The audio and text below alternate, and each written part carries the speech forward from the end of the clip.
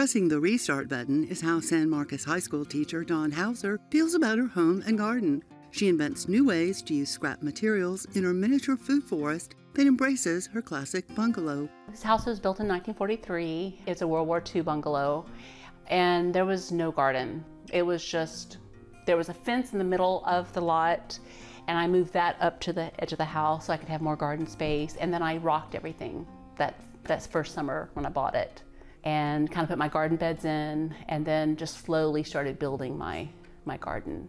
To border new beds, Dawn laid 30 yards of river rock over blank soil to fend off rainy day mud pits. I had dogs and cats, and I just wanted my house as clean as possible. And I had landscaped it that way at my old house in San Antonio, and it worked really well. Kids in and out of the house, kept my house really clean, and I did it again here, and it's always a great payoff. And I don't have to mow. Luckily, former owners had laid bricks for a backdoor patio and cement pavers alongside the garage. I remember before I started this project thinking, oh, those are carpets. I'm gonna make these the rooms. So I kind of used them to divide my garden into rooms, and I just kind of did my landscaping around them and just filled it up with all the rock. In her layered frame for wildlife habitat, she tucks in fruit-bearing plants for the kitchen. Then, in the ample side yard, she planted a miniature food forest. It's more of kind of a haphazard kind of gardening area. I'll plant certain things. I'll do my cilantro, my mints, my tomatoes, but it also has my citrus trees, which I want them to get huge. I'm banking on the really huge grapefruit trees that you see in 50-year-old homes, and figs, and apples, and peaches. And I've kind of used the fruit trees just around the property. It's more of a natural kind of way of growing them. So the fruit trees are in like already established beds. So it looks more of a landscaped form. Even in January, Dawn harvests Satsuma oranges, Meyer lemons, and kumquats. In her microclimate, she doesn't cover in cold snaps.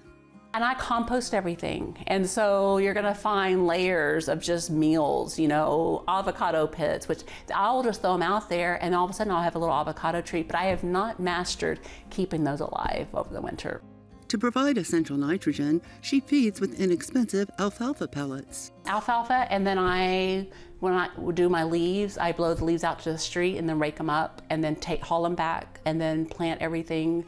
Then I'll mulch with all my leaves so nothing goes in the trash.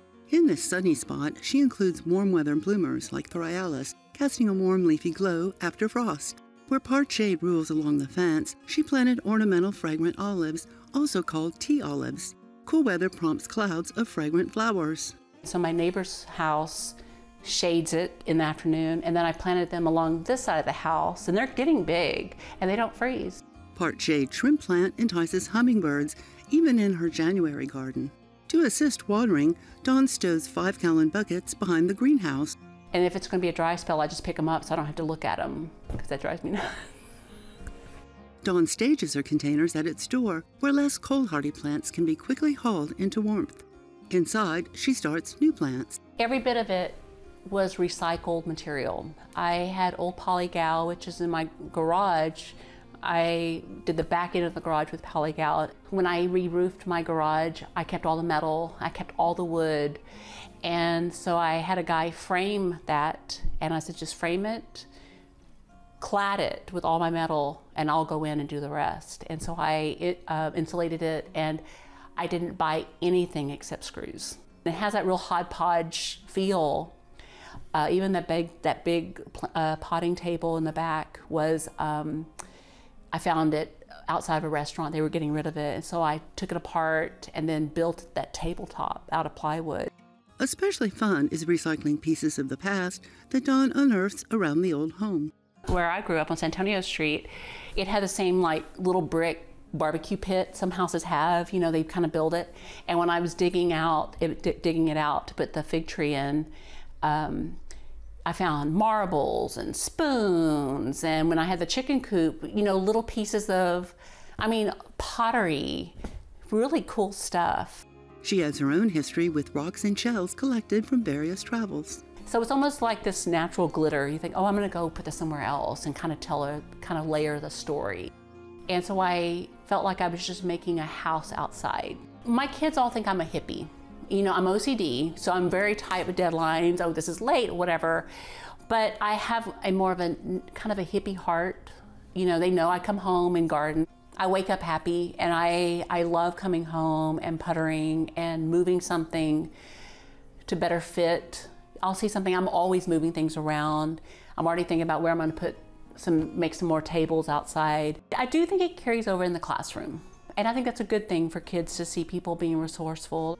I think we live in a society that kids think, oh, it has to be new for it to be worthy, or I have to have this. And I think it's good for them to see adults going and picking up stuff out of the trash and making something cool out of it. And it's good for kids to see, hey, I can make something cool. It doesn't have to cost me anything. You know, I can kind of create my own style.